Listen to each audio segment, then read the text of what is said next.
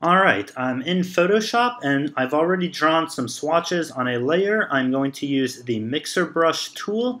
The settings are in the description.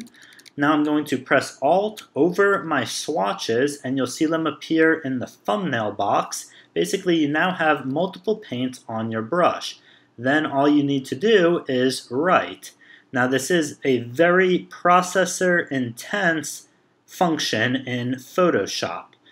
So be warned of that. Now to improve it, what I would do is create a clipping mask, and I can then use a regular brush to kind of add some shadows. If I want to add some highlights, I'd maybe use the white and add some highlights to it.